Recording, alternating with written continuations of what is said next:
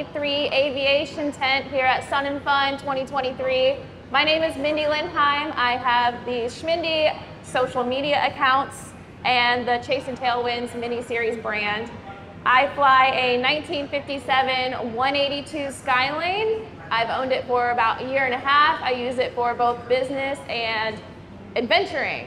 And joined with me today is Josh Flowers. Josh, introduce yourself and what you fly. Yeah, my name is Josh Flowers. Aviation 101 on YouTube is my handle there. Aviation 101 Films on pretty much all other socials. I'm very passionate about filmmaking, and I've kind of used aviation as my creative outlet over the years. And I fly a 1976 Cessna 172 Mike model. Also use it for business and travel, pleasure, that kind of thing. And just kind of document my experiences. And I guess we're going to talk about kind of what we've done to these old airplanes over time. Yes, we both have, as you said, old airplanes. Mine is much older than yours. Yes. But we both just went through a panel upgrade, and a lot of people want to do that to their airplanes, and it seems a little bit confusing and maybe daunting on how to go about that. We've actually had two kind of different experiences, so we wanted to share with you guys how we did our panel upgrades, why we did some of those things, and if you want to get a panel upgrade, how you can do that yourself. So first of all, we both chose Garmin Aviation equipment. I learned on a Garmin G1000 plane. I was very blessed to be able to learn on that. So Garmin was my first introduction to glass. That's what I've always been comfortable with. I've always been really happy with that. So that's why I went with Garmin. So why did you pick Garmin? Very similar kind of situation, except I did not learn on a G1000. I learned on a 152 with a 6-pack and actually no GPS. But as I progressed through my training, my dad and I got a hold of this 172. My dad's a pilot as well. He's the one that got me into it. So we got this airplane and we found a used 430 and we put it in there. Neither of us had experience with a Garmin 430. But over time, we just kind of learned the buttonology and it became second nature. Like, you get to a point with your avionics where you can load an approach in your sleep, So that's how I felt about the Garmin 430. I had used a G1000 a little bit and I found it so easy to translate the buttonology and kind of the muscle memory of loading things in the avionics. It's the exact same on a G1000. So we wanted to keep that same kind of theme and roll into the avionics that we have now, ultimately. Yeah, that is the nice thing about Garmin is whether you fly a 430 or a 650 or a G1000, the brains behind it is all the same. So you can easily get into another cockpit and learn that new equipment like very quickly. How long did it take for you to learn Garmin equipment being new to glass? So I guess the first introduction I had to Garmin stuff was the 430. The buttonology is very similar once we moved to glass, so it was kind of a slow transition because we started with just a traditional 6-pack, and as we moved through the years, we upgraded the airplane to Garmin G5s, and we put an engine monitor in, got rid of all the gauges and everything. So that was kind of an easy transition. We started with the G5s, and that's a very tight package, made your scan very easy, and then going from that to the Garmin G3X that we have now, it's basically a bigger G5 with a whole lot more features. So I found the transition super easy. And then on the actual navigator side, going from a 430 to a 750, like you said, it's the same brain, same logic. It's just a little bit different buttons. Now you're tapping a screen instead of buttons, but it all does the same stuff, same amount of button presses or keystrokes, same logic, and it's so easy. Yeah, I agree. And they have a lot of good training stuff out there. There's a ton of YouTube videos on your channel even that you can learn a lot. So there's a lot of Garmin product out there to learn from already. But so the panel upgrade in general, why go through the hassle? I went through the hassle because our plane was a stock 1957 and it was beautiful. And so our goal when we did the panel upgrade was to not destroy that vintage appeal. We wanted to be safe and we wanted to fly IFR, but we wanted to keep that vintage charm. And like I said, we did the panel upgrade just to start with because we wanted to travel more. And at that point, we were VFR only in our plane. And we run some tight schedules, me and my husband. So when we want to go somewhere, we want to have the ability to shoot an approach. And so that's kind of what drove this panel upgrade was, if we do this, we're going to get to use our airplane so much more. Right. rather than it being a hangar queen. So that's why we did it. Why did you go through all this? Very, very similar reason. You said you wanted to preserve the vintage charm. We absolutely destroyed the 1970s look of this panel. It made it completely look like a modern airplane on the inside. And you can see some pictures cycling through of both of our instrument panels. That's actually in the middle of the upgrade at the shop on ours. Kind of hard to see in the bright light, and that's what it looks like now. So the 1976 model of the 172 was one of the first years that they actually put a six-pack as we know it these days into the airplane. Before, it was kind of offset a little bit. Engine instruments were on the right side of the panel. This is the first year that they put them on the left side of the panel. So it was already a layout that I really liked, and it was really friendly with the G5s. I use the airplane for a ton of IFR traveling, and I film flights. I film kind of quasi-instructional stuff, try to not make it official instruction, but yeah. I try to be educational with my videos, and I just show off the beauty of these trips. And I wanted something that was going to be a capable platform. I probably had about 1,500 hours of hand-flying long trips in that airplane under my belt. So I was like, okay, autopilot should be the next step. And then we just kind of went down a rabbit hole, and we decided to just go all out with the Garmin G3X. So my dad got me into flying early on, kind of a backstory. We found this airplane after I became a pilot. He got current. Now we're two pilots. We're like, we need an airplane. We found this old Skyhawk that needed a paint job, needed an interior, needed a panel. We knew it was going to be a father-son project.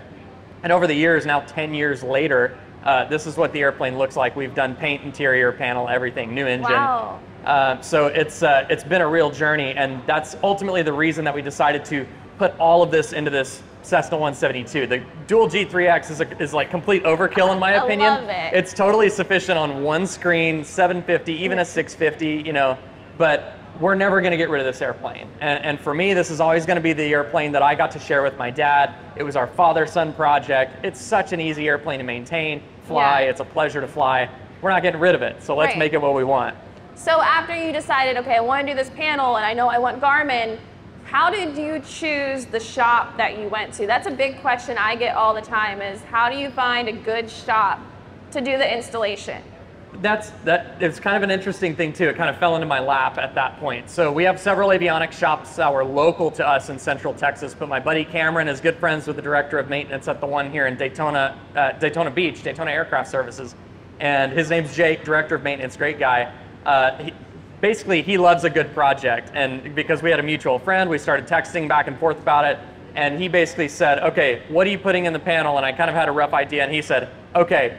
And like the next day, he sent me a PDF, and he was like, this is what we're gonna do. Like he just already had it laid out and everything. So you had no input. He's like, this is your panel. Not very much. Once we got there and we started the process, we tweaked a couple little things, but he was like, this is gonna be the main layout. And we're gonna take a saw, we're gonna cut this structure out, we're gonna redo this, and they're an FAA repair station, so they just went all out and cut everything out, and we gutted the whole plane. I know, I've seen some of the photos that are going up here on the project right now, that you were completely torn apart. So did you take that photo yourself? I did take that photo myself. So I wanted to film the series, and I wanted to cover what the process looks like of just totally gutting an airplane and redoing all the electrics in the middle of an avionics project. So I stayed in Daytona Beach for 2 months. Oh my gosh. While they worked on the airplane. And that's how you pick a shop, is based on location. That's right. Well, yeah, Daytona Beach wasn't a bad place to stay anyways.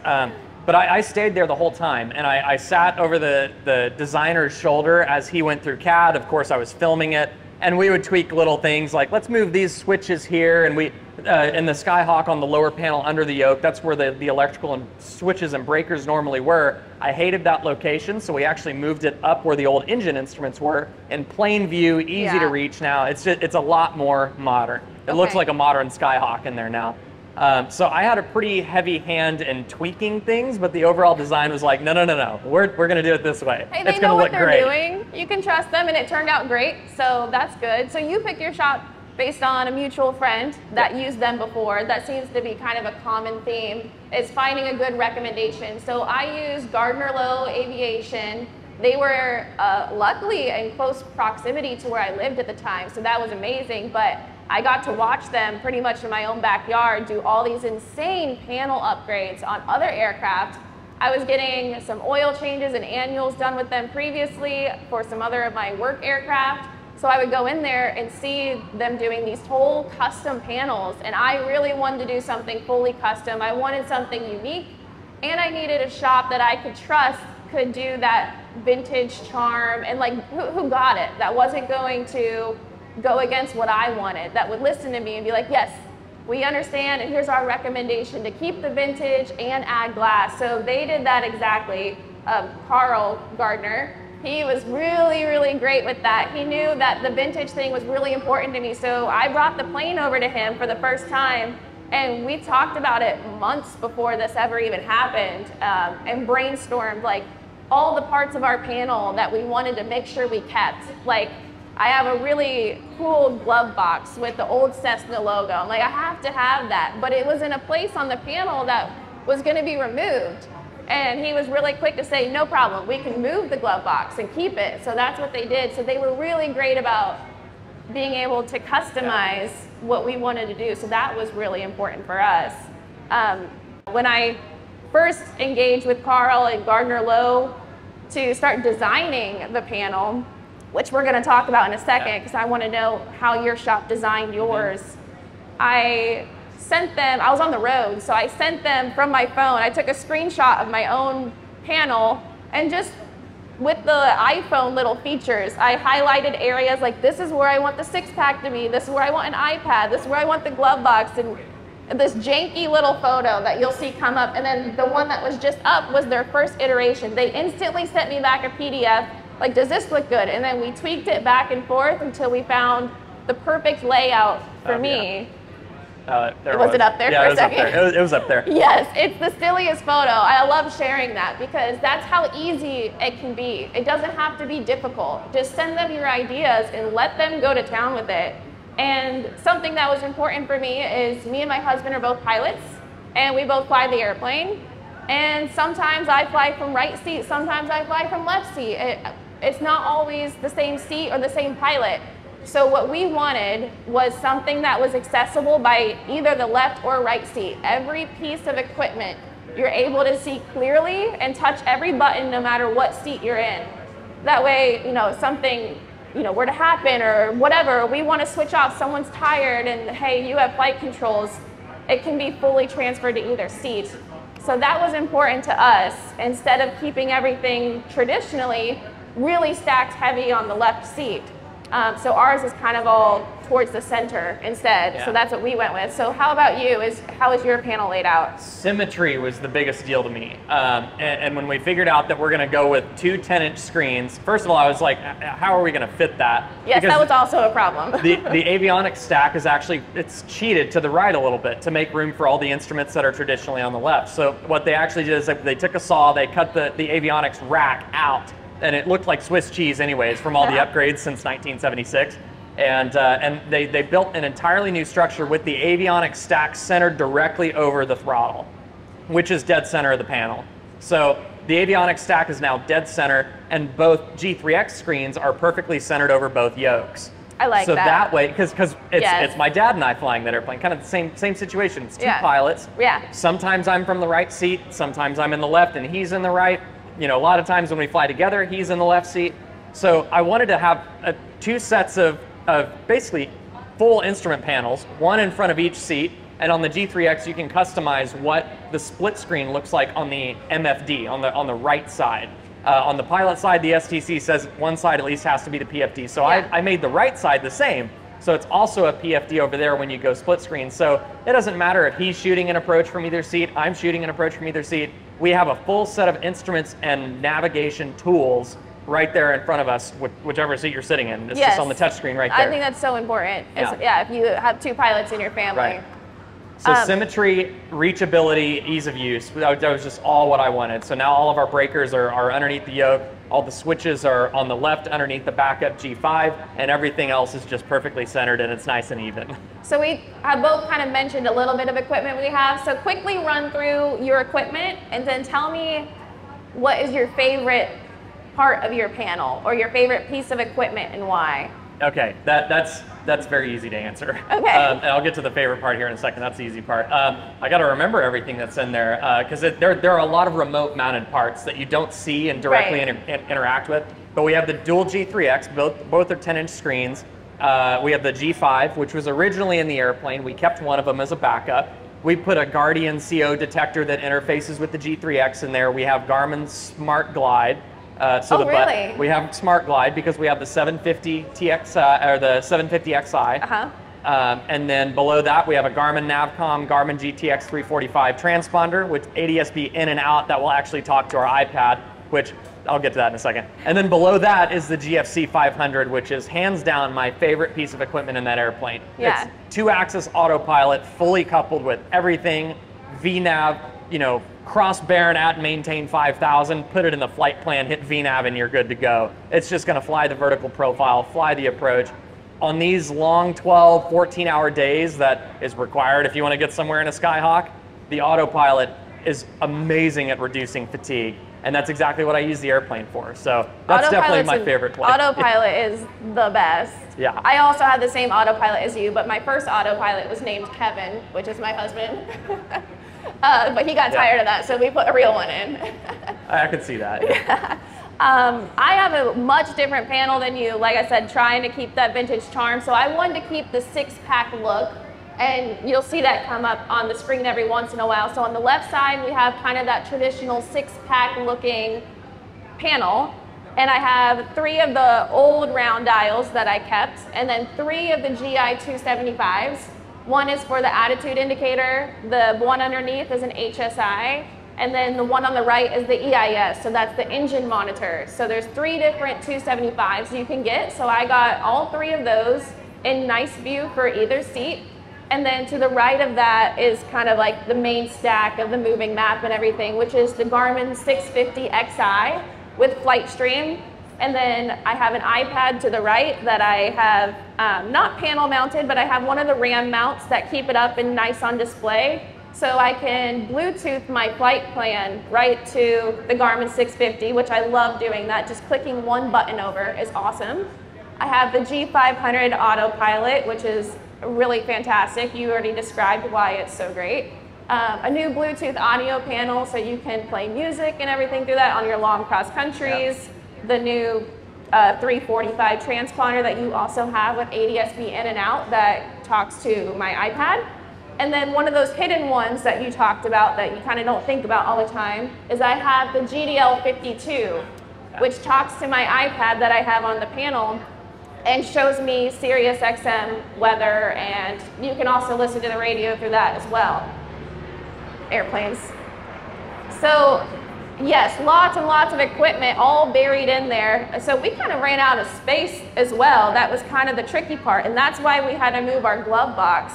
So I guess point being of all that is get creative with your shop and tell them this is my must-haves, and let them design it. If you're not feeling creative, I'm sure they've seen whatever you're going through. But to get to the end of the process, so you pick out the equipment, you design it, you send it to the shop, you show up and it feels like you're picking up a brand new airplane, but then there's like one more step to completing this whole process, which is pickup day. So tell me about your pickup day, your mentality on that very first flight and what you did with that first flight when you picked up. I guess I could just call it test flight day. It wasn't really pickup day because I was there the whole time. Oh yeah. I was kind of watching it all come together, but the initial test flight was very exciting and kind of nerve-wracking, and I was admittedly a little bit lost. I won't even say a little bit. I was quite lost in this panel. It was pretty wild. Luckily, at Daytona Aircraft Services, through my mutual friend, and I know the director of maintenance and stuff, they have their demo airplane there, which is an RV-7A that's just souped up out the gills, and it has the exact same panel that went into the Skyhawk. So I went up with a test pilot and flight instructor that is super experienced in that airplane, and he allowed me to shoot some approaches and figure out the G3X before getting into the Skyhawk. So that helped me get a little bit of a leg up there, but I went on the initial test flight. Of course, there was, you know, maybe 5 squawks that needed to be addressed, just little things that need to be tweaked. A couple of pins on the audio panel were not right. They were acting a little bit weird, so we fixed that stuff. But it was really like, it was pretty unreal. And I think at this point I had already kind of gotten over it because I literally watched them rip this thing apart. Yeah, you saw it all. You cheated. I did cheat. I saw the whole thing happen, but I guess the real overwhelming feeling came right at the beginning when I saw the entire panel come out. Bundles of cables were getting snipped, and it's like we passed the point of no return. And this airplane that I am so fondly familiar with I was like, what have we done? Yeah. Like, this is never going back together the same way if we decide to turn around for some reason. But of course, you know, they are absolute artists. They are engineers. They did a fantastic job with this. And one thing I really admired, and I listened to them very thoroughly on this, because I had my little things that I wanted tweaked on the airplane, but you know, somebody may come in with a design on what you want with a panel, but what a lot of pilots that aren't involved with maintenance don't understand is there are structures, there are components, there is equipment behind your panel that will quite literally prevent something from going in this blank spot on the panel, because there's a structure back there, because there's a tapered, you know, this or that, or there's the you know, some dimmer box for something or whatever. So we worked very heavily through all of that stuff. Seeing it all come together was like, it was like seeing the unveiling of a painting that has taken a year, you know, or something like that. It was really exciting. And then after we worked out the squawks, like to this day, I'm still like, I can't believe this is the same 172. Yeah. It's totally different.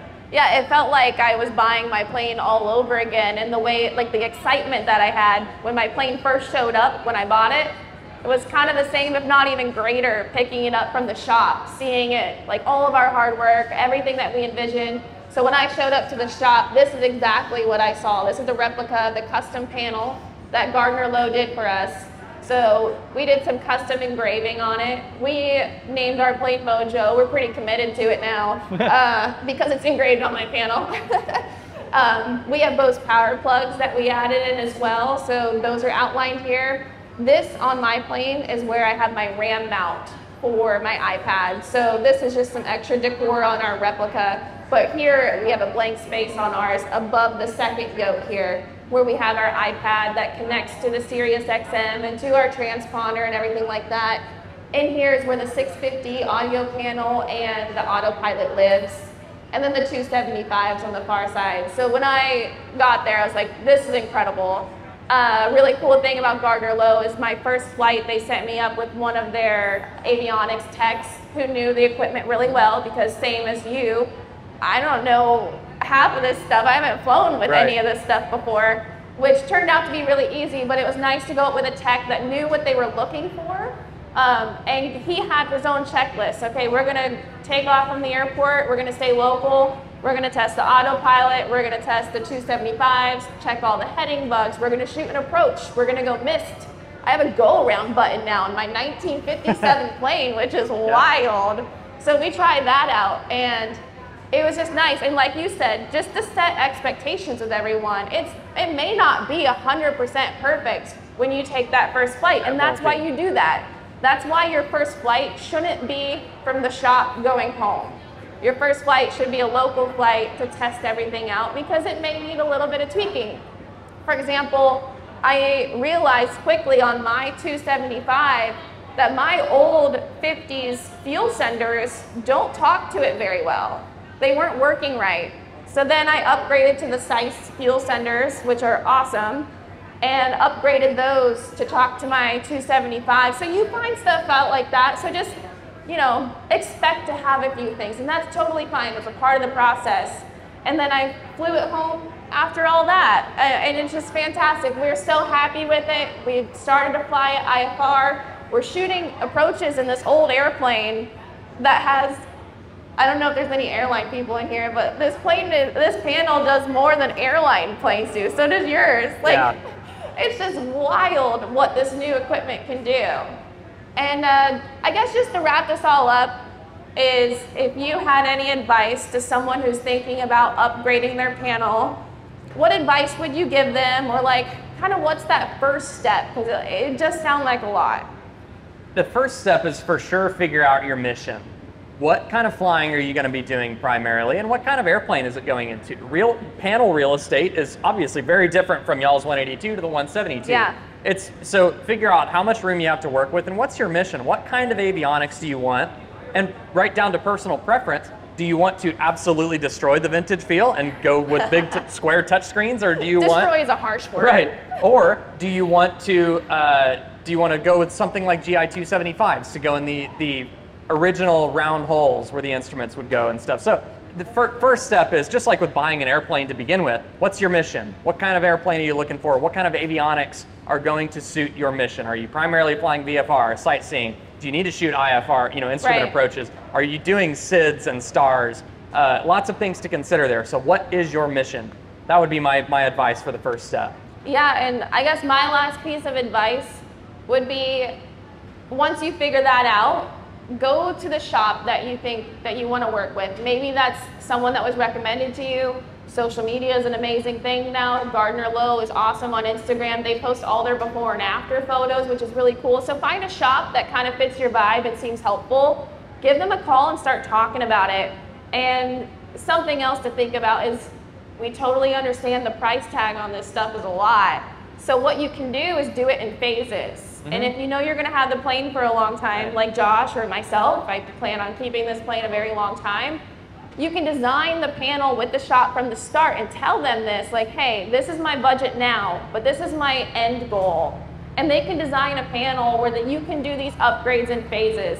It's definitely best if you can swing it to do it all at once, but I know it's not feasible all the time, and they do too. So they would be willing to work with you to say, hey, here's phase 1 and phase 2 we're gonna do 2 years from now, or something like that. So just something to think about, to work with a shop that's really good at doing custom stuff and listening to your needs and missions. So I think that about wraps it up. If anyone has any questions, we'll take any questions, or we will hang around here afterwards. But thank you guys so much for joining us. Thank you, E3, for having us in the chalet here at Sun and Fun. And thank you, Josh, for coming up here and talking panels. Happy to be here. It's a panel. Yeah, it was a panel. All right. Any questions from anybody? We're just so thorough. Right. Nailed it. All right. Thank you, guys. Appreciate it.